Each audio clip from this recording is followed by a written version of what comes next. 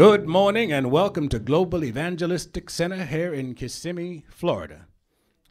At our church, we continue to be in prayer for the 11 dead and 6 wounded victims of the Pittsburgh Tree of Life Synagogue. The incident being the deadliest attack in U.S. history on the Jewish community. We continue to pray for the family and friends of those departed and for the city itself, that a time of healing will come.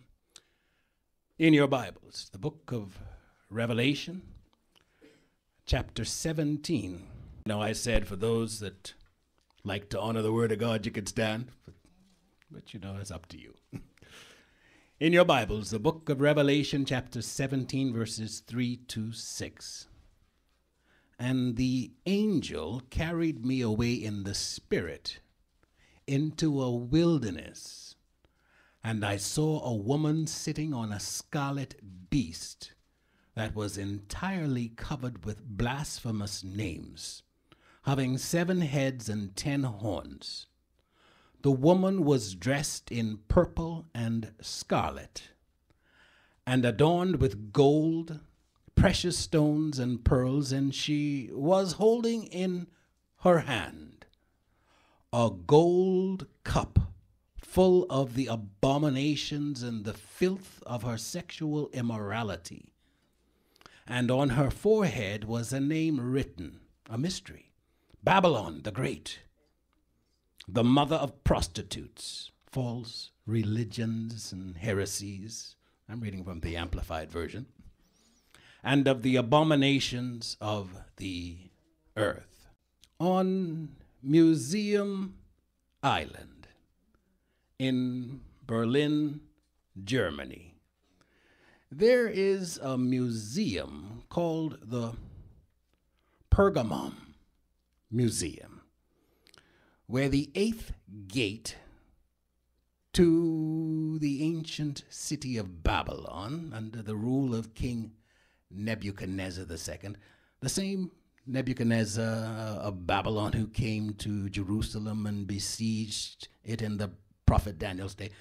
At this Pergamon Museum in Germany, the Ishtar gates of Babylon are now currently being held, and as magnificent as the vibrant glazed bricks of these gates are, with its walls showing about 120 lions, bulls, dragons, and flowers. What is even more amazing than these opulent gates that were once one of the 7 wonders of the ancient world? What is even more amazing than these opulent gates is what they represent in the prophetic realm, as it is relevant, very relevant to our present time.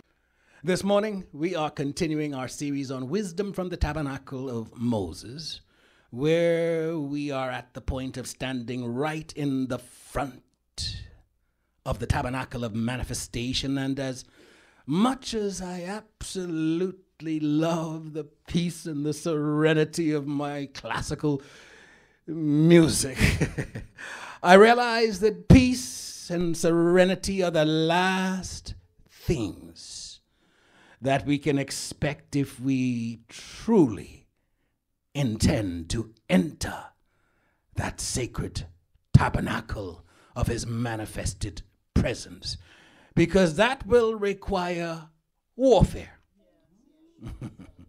Warfare against the demonic forces that have been strategically positioned from the days of Moses' tabernacle, built under direction of none less than the Lord God Almighty. There is a diabolic triad on assignment to stop you from your breakthrough. I believe breakthrough is on the way. The prophet said, I hear the sound of the abundance of rain. Breakthrough is on the way, breakthrough.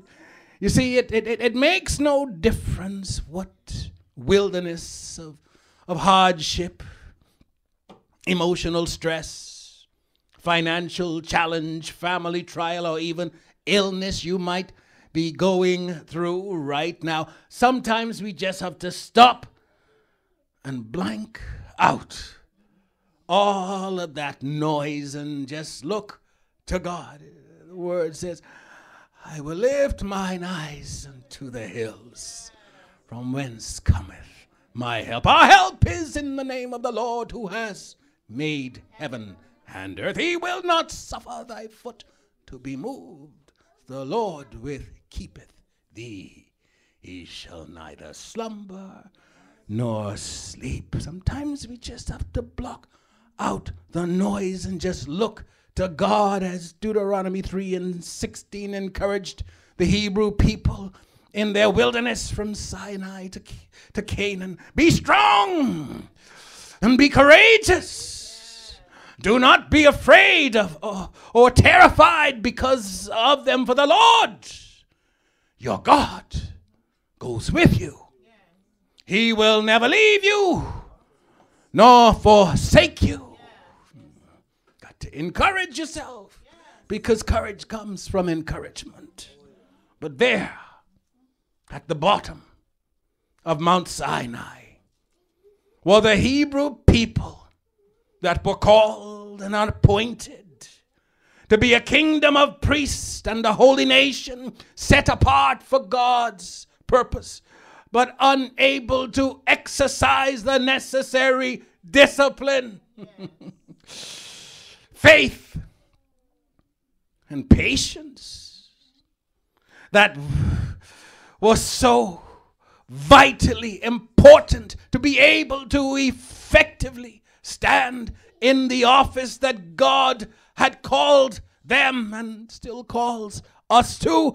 There at the bottom of Mount Sinai, God's covenant children not only demonstrated their impatience, but neglected that which they had been consecrated for as they returned to their old ways, returning to the cultic and demonic ways of the Egyptians that they had learned while being not just enslaved by them, but immersed in that lifestyle and culture for 430 years. In Exodus 32, we see that the impatient Hebrew people demanded. They didn't ask. They demanded that Aaron, who had been left in charge of the flock, so to speak, make them a God who would go before them to lead them, as the Lord God Jehovah did. But to me, you don't have to be Einstein for this one. You don't have to be Einstein to know that there is no God like Jehovah. No God like Jehovah. You see, there is no way that any vain idol could have so miraculously demonstrated his power to 603,550 men, a number not including wives and children, which would have swollen the ranks to millions. There is no way that any vain idol could have so miraculously demonstrated his power to so many people, with the pillar of cloud by day and the pillar of fire by night to lead them. I don't care what you might have been through or what lies you might have heard before. I'm here to tell you that there is no God like Jehovah. Stand still and see the salvation of the Lord. Sometimes we have to tell God that, God, I'm going to stand on your word in the face of a defiant enemy. in the face of an almost atheist enemy. And sometimes they are our own family. Sometimes you have to say, stand still and see the salvation of the Lord. In the day of my trouble, I will call upon you, for you will answer me. Psalm 86, 7-9. There is no one like you among the gods, small g. O Lord, nor are there any works of wonder and majesty like yours. Touch your neighbor and say, neighbor, there's no God like John. Sister Army, get ready to read for me Exodus chapter 32, verses 2-5. Exodus chapter 32, verses 2-5. In Exodus 32, we see the impatient Hebrew people, that they demanded that Aaron make them a God who would go before them to lead them as the Lord God Jehovah, which, my friends, is impossible. But nonetheless, Aaron obliged them. Exodus chapter 32, verses 2-5. I'm reading from the Amplified Version. Amen. So Aaron replied to them, take off the gold rings that are in the ears of your wives, your sons and daughters, and bring them to me. So all the people took off the gold rings that were in their ears and brought them to Aaron. And he took the gold from their hands and fashioned it with an engraving tool and made it into a molten calf. And they said, this is your God, O Israel, who brought you up from the land of Egypt. And now when Aaron saw the molten calf, he built an altar before it. And Aaron made a proclamation and said, tomorrow shall be a feast to the Lord. You see, there is no doubt when we read this that Aaron pulled on that which he himself had grown up his whole life with as he resided in Egypt. And in Egypt, a bull, Apis, was sacred to the god Ptah and emblematic of him, and all around the world, bovine worship, as it is properly called, is something that is practiced worldwide.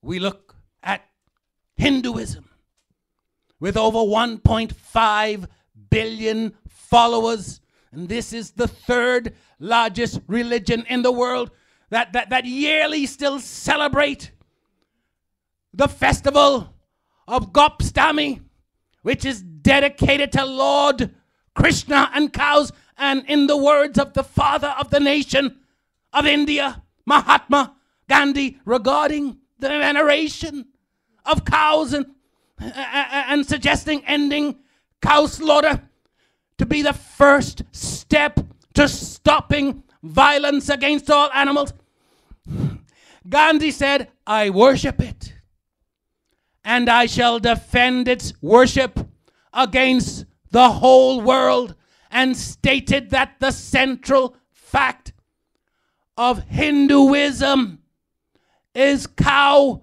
protection. Now, I don't want my Indian followers to get upset at me, but I'm going to enjoy my steak when I feel like eating it.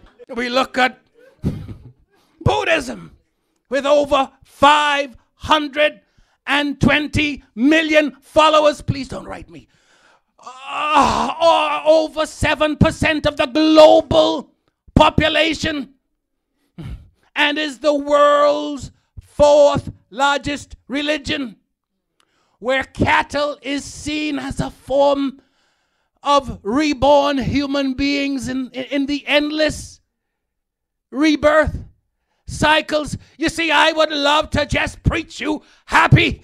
Don't get me wrong. I would love to preach you happy every Sunday. But if we are going to effectively walk into the apostolic mandate on our lives, GEC, or wherever there is an apostolic mandate, if we are going to walk into the effective mandate on our lives as a church, then what we are going to have to realize is that every now and then we are going to have to not just dance. I love to dance. When the Spirit of the Lord moves upon my heart, I will dance like David danced. And shout. Sometimes you just got to shout because the prophet said it feels like fire shut up in my bones. But sometimes we are going to have to address issues that may be of a scholarly nature that will set the forecast for us to advance into God's divine purpose. You see, looking at it on a bigger scale with spiritual insight, we realize that it's not about the animal itself, but the act, which is idolatry. There can never be a substitute for God. Exodus chapter 20, verse 4 to 6. Mama V. You see, modern days,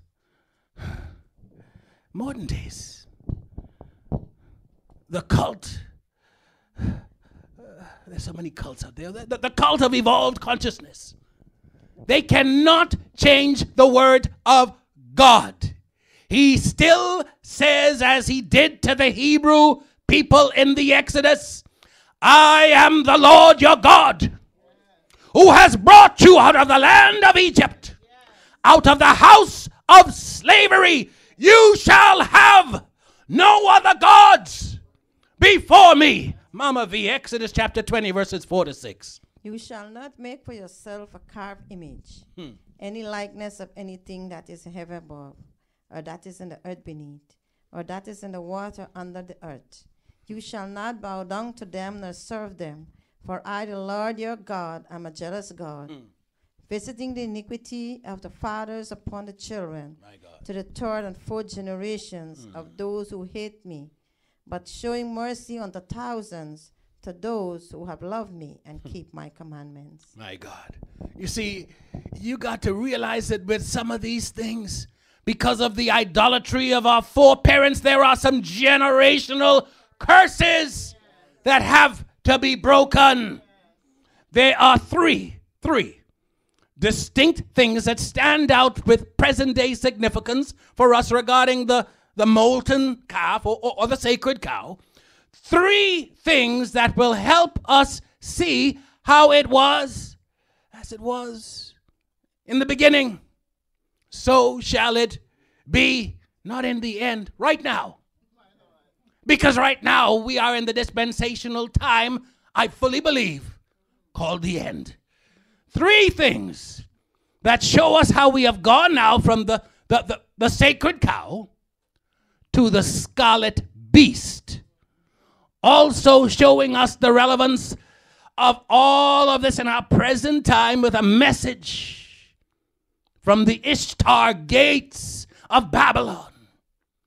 A key to understanding how this all takes place and translates to our present time is in our staying focused not so much on the sacredness of the cow, but on what it represents. Idolatry. Brother Greg, get ready to read for me 2 Corinthians chapter 11, verses 13 to 15. 2 Corinthians chapter 11, verses 13 to 15. And one of the greatest weapons that Satan has, which is what I would call his morphing ability. You see, young people that like Power Rangers and even our nature lovers that are familiar with the chameleon. The chameleon, they'll really get this. They'll really understand this.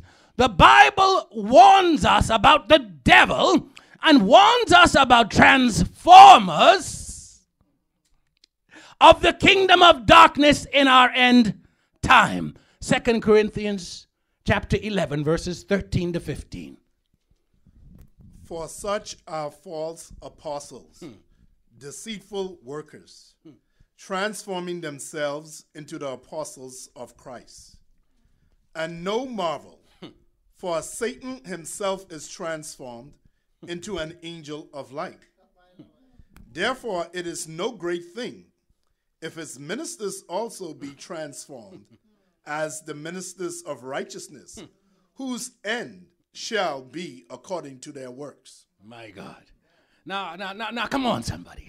Come on, somebody. That's a word. Even for some people out there who have allowed others into their lives, only to find out that after we embrace their friendship or even marry some of them, they morph into a totally different creature. And you got to wonder, where is the original person? Because right now, this is a monster. Some people out there, they morph on you. Some friends, you take them into your embrace and they just completely morph. And some spouses, you marry them and they look all sweet. And the minute you say, do, they take off that mask. They take off that mask. They take off that mask and they become a monster. Where is the original person? My God. One of the greatest weapons that Satan has is his morphing ability. And this is a key to understanding the three distinct things that stand out with present day significance for us in showing how our sacred cow will in the end times morph into the scarlet beast. And this all tied in with the Ishtar gates and ancient Babylon. The three things to stay focused on are, number one, government. Number two, commerce. And number three is worship. You see, when we look at government, we go all the way back to really ancient Babylon. And who's the key figure there? Nimrod.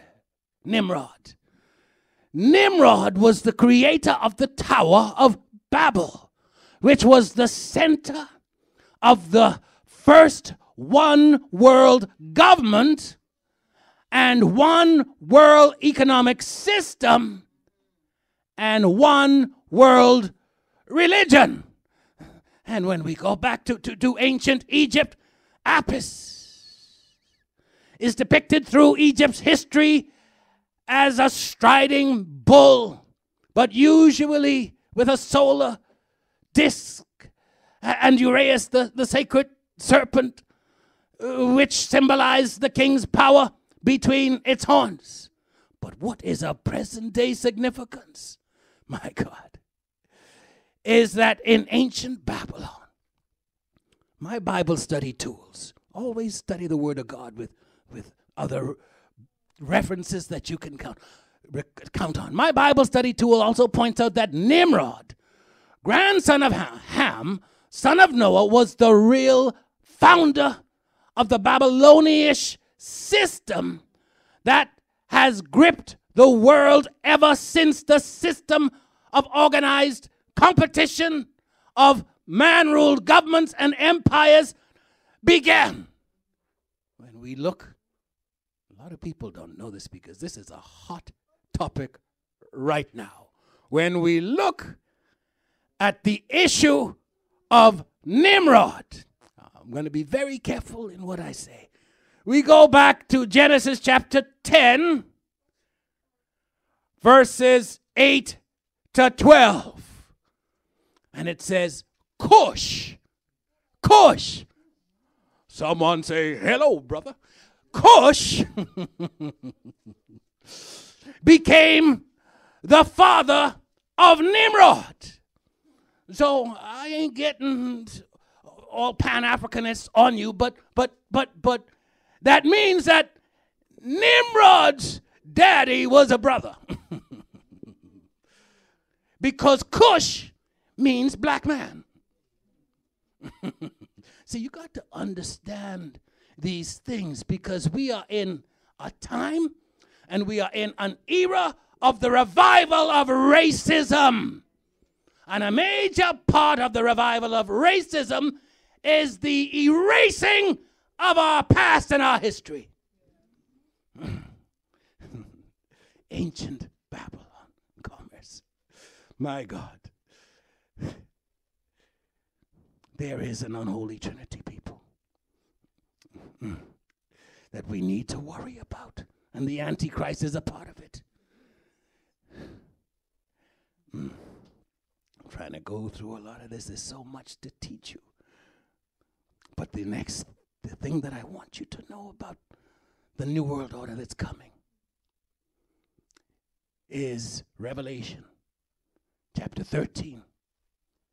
Verses 16 to 18.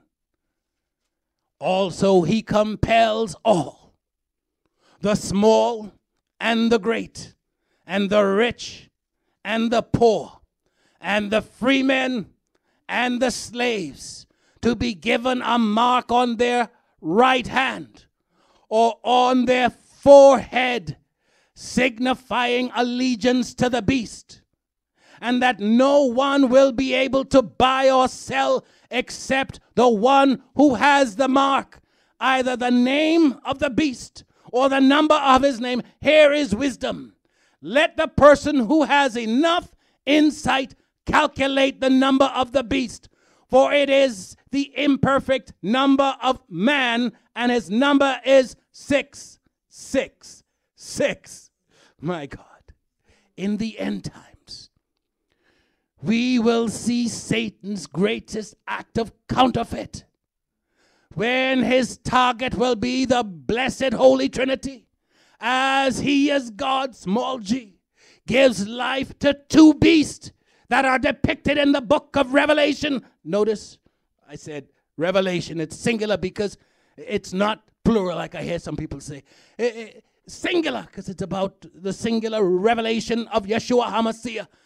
These two beasts are the Antichrist and the false prophet, who Revelation 13 tells us will share their evil authority and work in union to fully institute idolatrous worship. And to me, what is so amazing about this end time prophecy is that the order of the kingdom has been reversed, as the second beast, which is the Antichrist, will be diligently dedicated to making the inhabitants of the earth accept the vile and evil leader that is the Antichrist. Whereas in times past, when we look through our scriptures, the prophets rebuked evil and did not sell their soul and quiet their moral principles to endorse that which is repugnant in the eyes of God. Where are the prophets of God that are still willing to stand up to principalities and powers and rebuke them from being sinful and having actions that are repugnant to God? These are the end times. Revelation 13 and 14 tells us that this second beast will deceive those unconverted ones who inhabit the earth into believing him with regards to worshiping the Antichrist, because of the signs which he is given by Satan to perform in the presence of the first beast, telling those who inhabit the earth to make an image to the beast who was wounded fatally by the sword and who has come back to life. So right there, we see the prophecy that the real Antichrist will appear to miraculously survive an assassination attempt, verse 15. And he is given power to breathe,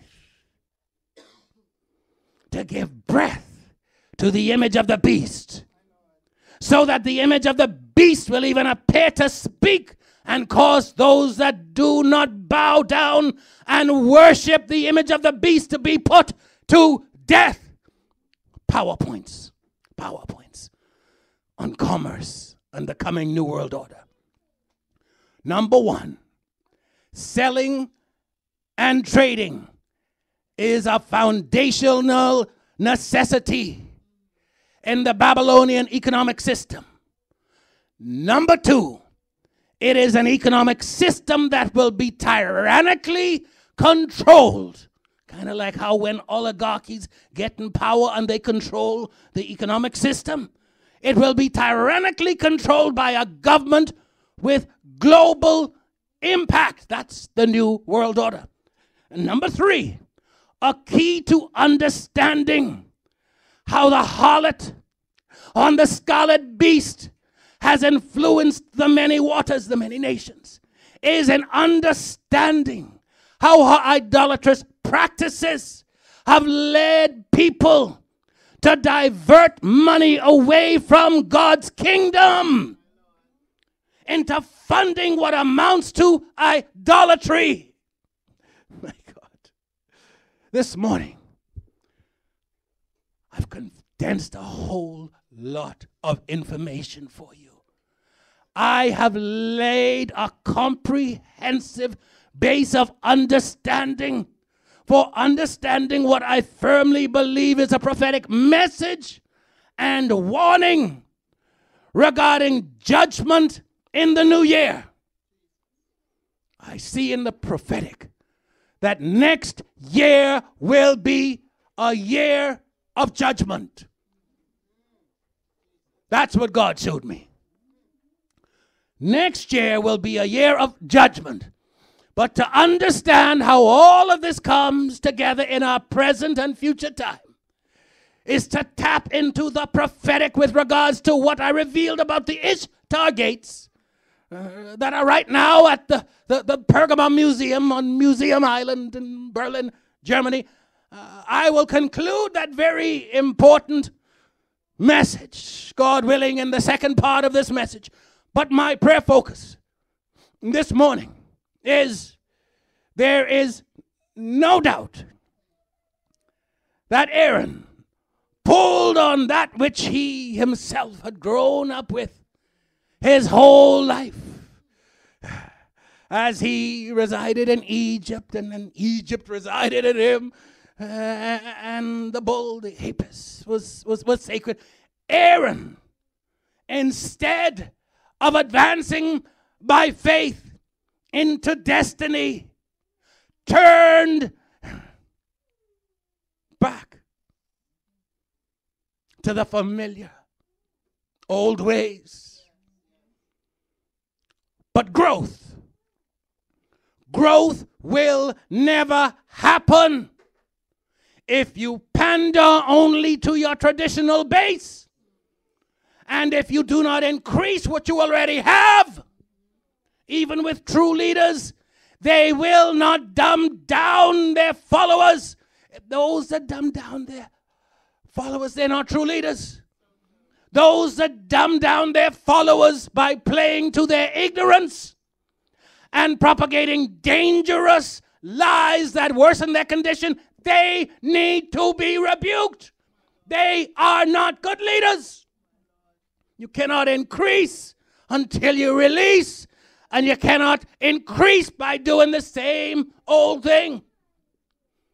And the other thing, I believe that there are some of us right here and under the sound of my voice, wherever it is heard, that have allowed others into your lives only to find out that after you embrace their friendship, or even married some of them, that they morph into a totally different creature. And you got to wonder, where is that original person? Some people will do a lot to fool you into getting you where they want to have you and manipulating you. I want to pray your strength. I want to pray your strength in the Lord. I want to pray for protection. And I want to pray for healing as God removes the abuser, if necessary, that has violated your peace of mind. That's one of the worst things to be violated, your peace of mind. And they have left you. And I want to pray for us to walk or continue to walk in our kingdom mandate. God has called us with a kingdom mandate and calling of God. God has called us to take over governments with our influence. Watch me get in trouble for this one. A famous leader once said, don't boo. I can't tell you who to vote for, but one thing I do know, don't boo, vote. You got a civic duty to do that. Whatever or whoever you decide to vote for, when you boo and you just make a noise and you're not doing anything to change the situation, don't boo, vote. Amen? God is calling for a new sound of worship. God is tired of the old way of worship. God is calling for those that will not be afraid to go prostrate before him, to seek his presence, to let the Ruach HaKodesh come into the place and shake it up, to bring in his presence, his Shekinah presence that will so saturate environments that even as people walk into the environment, the lame start walking, the deaf start hearing, the blind start seeing, and that which psychologists would have you, their little dainty bow ties, no offense, Doc, sitting on their sofas for years now, tell me, with a voice that'll just put me fast asleep at any rate. What is your problem? You'll be solving your own problem. What is your problem? My problem, Doc, is that I need to get up off of this sofa and grab a hold of his talit, grab a hold of the hem of his garden, and his blood will make me whole. What it might have taken years to fix, one touch. If I could just touch the hem of his garment, his blood has made me whole. I'm not knocking psychology. I'm not knocking such wonderful people like the Jewish fella Sigmund Freud and Ivan Pavlov and all of the rest of the profound people that have given us a wonderful body of work. But I know a physician who is the great physician who don't need no $100 an hour session. That if I could just get it right with him, if I could just surrender it on the altar, and if I could just get my praise on, then my deliverance will come. In just one touch, years of abuse, years of people deceiving me, years of people being cruel and brutal to me. One touch of that rabbi's talit, and I'll get fixed. And God wants us to get it right, to stop robbing him, because a time is coming when revelation will be fulfilled, when we won't be able to buy, sell, or trade, when that system comes in place. And brothers and sisters, some people that know me personally, they say, you got a lot of zeal for a pastor. It's because I see certain things. I'm being careful here. I see certain things happening that are shaping up for the end times, where the very elect have been deceived and they have prostituted themselves out. But me, I will not prostitute myself because I serve a living God. I still believe that the God that I serve is the God that answers by fire. See, hate and all the rest of that stuff that's pushed. I'm not about hate, I'm about love. See, because if you love on your brother, then the Muslim will be friends with the Jew. If you love on your brother, then some people that might walk a little funny, they won't even know when that which is inside them that needs to be fixed gets fixed. And the healing power of God replaces that which they miss from not having a father figure in their life. If you love on them, hate does not solve a problem. Hate and fearmongers are from the devil. I serve a God of love.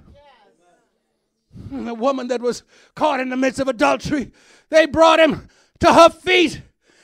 And him not being, I won't say that. Him not being a part of the Pharisees of that day, the donkey riding Messiah. He loved on her, and he said, "Neither do I condemn you. Go and sin no more."